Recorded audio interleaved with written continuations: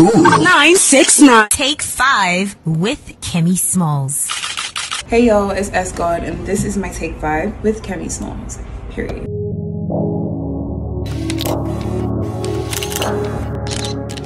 The Nicki Minaj verse on Dip. She said, all that rah-rah never was the icon issue. Hype is bizarre, I'm covering the icon issue. I got issues, yep, I got issues. W Vogue, Cosmo, I got issues. You did W Vogue, Cosmo, I got issues. Period. She killed that. She definitely killed that verse. The wordplay, the delivery, the attitude. That's what we love to see. A bad beat to me is somebody who is basically confident in herself and her abilities. Someone who makes it a point to encourage herself and also encourage the other women around her. You're not putting your foot in the door when other women are trying to get in. You're not being jealous. You're not being envious. You're not plotting on other people. That's who a bad beat is to me. Someone who's confident in her own self enough to understand and to know that another woman in the room, or another woman being as hot as you were, another woman being as pretty or as talented as you are, doesn't make you any less talented, or it doesn't make you any less pretty, or it doesn't make you any less hot. Period. That's what bitch is to me. Big up yourself, big up other women around you, and don't be a jealous ass bitch. That's what bad bitch is to me. The one phobia that I have is electrophobia. I am petrified of chickens. I hate, even like thinking about it now, I have goosebumps on my skin. I hate chickens. Birds in general, I don't f with birds. Don't f with birds. I made Pop Shit for everybody who is out there trying to hustle and trying to make it their thing to be a successful person. You know, it comes a point in your life where you know what you are and you know what you have, but you're feeling for other people to understand that too. Maybe so they can appreciate you.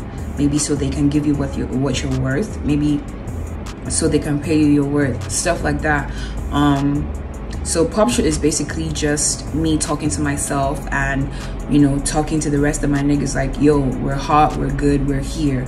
But I'm still very hungry. I'm still very eager for people to know, like, I want the world to know what I am. I want the world to see me and celebrate me. That's what Pop Shit is. I cannot wait for the moment where I am a success. I cannot wait for the moment where I prove to myself and prove to other people around me, whether they're doubting me or whether they're not doubting me, whether they're not supporting, whether they are supporting, whatever it might be. Just, I cannot wait for that moment where, you know, it's undeniable that I am what I am and I am a success and you have to celebrate me. I think that's what Pop Shit is. No, I know that's what Pop Shit is. And that's how I want everyone to feel when they listen to it. Like, be confident, be okay with the fact that it does take time to get to where you want to be, but know that you have the ability to get there, and all you have to do is just keep doubling your hustle and keep putting in the work round the clock all the time. Mom, if you're watching, I'm sorry. My guilty pleasure is tequila. I absolutely love tequila. I love really smooth tequila, so my guilty pleasure is tequila. I mean, we have a couple of favorites. Don Julio. I'm on the fence about Azul because I feel like Azul is really sweet, but Don Julio for sure. Olmeca, Dead Man's Fingers, and there's this like tequila wine mix I really like. It's called Sandeman. So yeah, that's my guilty pleasure. That's my guilty pleasure. The only other guilty pleasure I have is bad and rich niggas. But on a serious note, that is my guilty pleasure, tequila.